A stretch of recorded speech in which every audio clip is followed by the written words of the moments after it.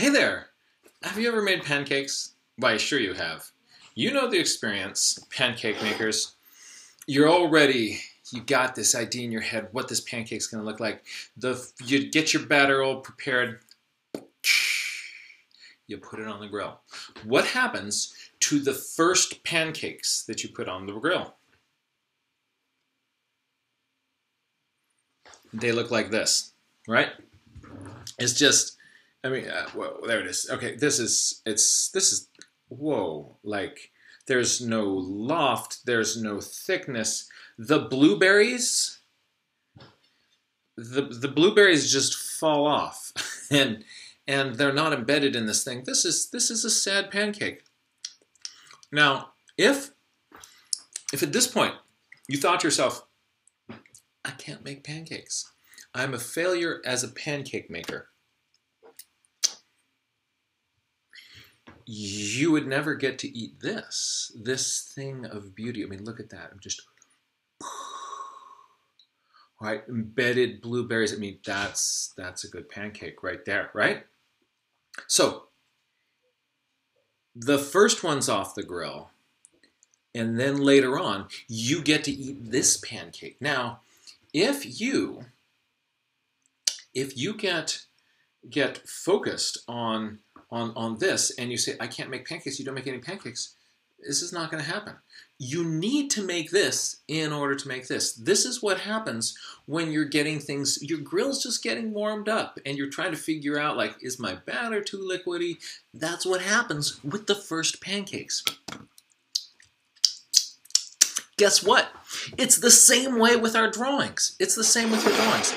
So when you're about to bust out your journal on a new day of sketching, your brain isn't warmed up. Your hand, your pencil, isn't connected with your eye and your brain. And you got to get all those things kind of synced up.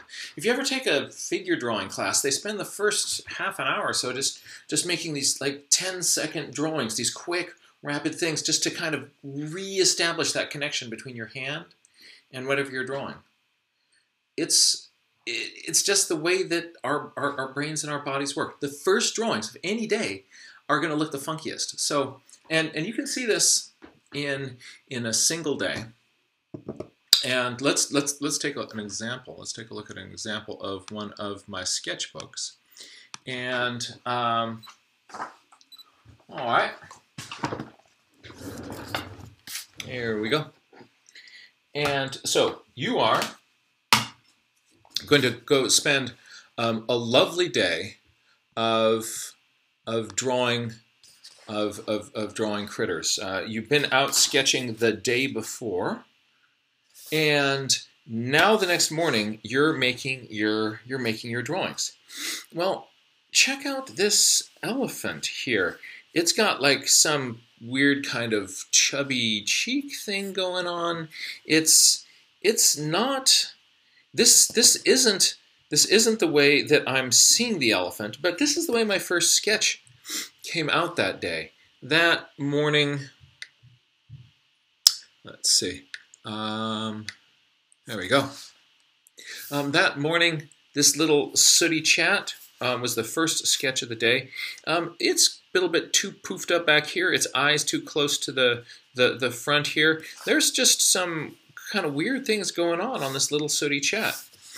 So the first few drawings of the day are almost guaranteed to have something coming out on them that if you had do-overs that you would do over.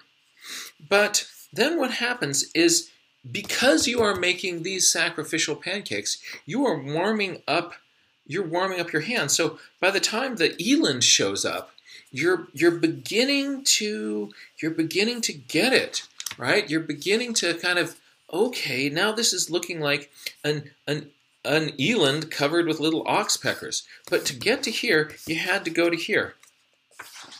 You keep sketching that day, right? You come across that pride of lions, and the first ones. Let's take a look at just the face of this lion. All right. Huh. Okay. Well, then you sketch this lion, And then by the time you get onto this line, see that line's working a lot better? Compare this line head with this line head. This was just an earlier, this is your brain beginning to wrap around it. So there's several things going on here. One is your hand is establishing more of a connection with your brain and your eye.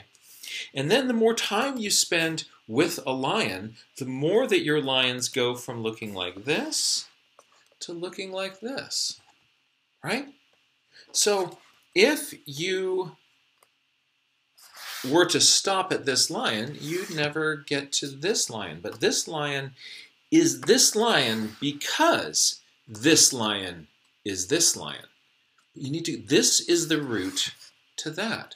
So you'll see the more that you spend time just looking at any subject, the more it is going to start to, it's going to start to work for you. So now you're all warmed up, and by the time you're at the hippo pool, and you're grooving. And the first few hippos may be, this page I sort of started drawing at the top and kind of worked my way down. And you'll see that as you get closer towards the bottom, I mean, that's a solid hippo. That's a good hippo moment going on. And so these hippos, these are your training hippos. These hippos are your sacrificial pancakes to be able to make this hippo, right? And this happens because this happens. But if you beat yourself up because you didn't like the way a hippo came out up here, you'd stop drawing and you don't get to this hippo. So the same thing actually happens on an even larger scale. So this is within one day, right? You're seeing this arc of your drawings start off a little bit funky in the morning, and the more you're drawing all day, the more you're connecting with it. And then with any individual subject, the same arc happens within that. You start off with funkier hippos, and they work their way into better hippos. But the same thing is actually going on an even bigger scale. All right? So here are some drawings of birds. And you're going to be, for the next month, making tons and tons of drawings. These are how the drawings are starting at the start. And look at the sort of we'll zoom in here on one of these weaver finches. All right. And here's a little fire finch. All right. So then what happens is, every day, of course, has its own arc, right? Every day you're going to kind of, some things will develop, some things will get better. But also from day to day, you're going to start improving. So the more that you're regularly doing this, what happens is you're not starting at the same place each day. What happens is you are building your skills, right? So we're going to see some hammer cops later on. Let's take a look at, here it is 6/12, that's our date, right? Hammer cops are these birds with these kind of funky angle in the head, beak, odd large head, and they make the largest nest of any bird in the world. Here's my little hammer. Poof, poof. Right? And they've got this cool hammerhead. We're going to see some hammer cops later on in this journal. And what we're going to do is compare how my brain is thinking and observing here with how it develops later. Right? So here are some drawings. And I'm just going to, now I'm grabbing a chunk of pages here. And I am fast forwarding, right? So you see time passes, and because I'm making, now each morning I am starting actually in a better place. The birds are feeling more birdie because I just have been drawing a lot and my brain is synced up. It's in the groove. So every morning, every day, I still have that same arc with sacrificial pancakes in the morning. But as you're drawing and drawing and drawing, your drawings are improving. You're getting better. You're getting better. You're getting better. So if you said to yourself, like, oh man, I don't like this bird back here, right? The proportions on this kingfisher, that just it's not right for me. I guess I can't draw. If I stop here, right, then I'm not getting back this way. So what you want to do is give yourself permission to work through more pages. Make lots and lots of drawings, and that's how the drawings start to get better and better and better. It's a numbers game, and the faster I fill up this journal, then the more I am going to be developing these skills. Let's see if we can find a hammerkop down this direction. Oh, here's better proportioned kingfishers. All right, and look, I'm getting 3/4 view angles, looking up the back of the head of these kingfishers. And it's the same species as I saw before, but these drawings have a lot more nuance in them. I wasn't just kind of covering everything up with some black watercolor. Where's my little hammerkop? Where? My kingdom for a hammerkop. Ah, there's a hammerkop. All right, so now, here's a hammerkop later on. All right? Wow. What a big change. Let's see what date. So now we're on 7/18. So there's been, I've had a number of days of practicing more birds, but this is, arguably a more sophisticated, nuanced hammerkop.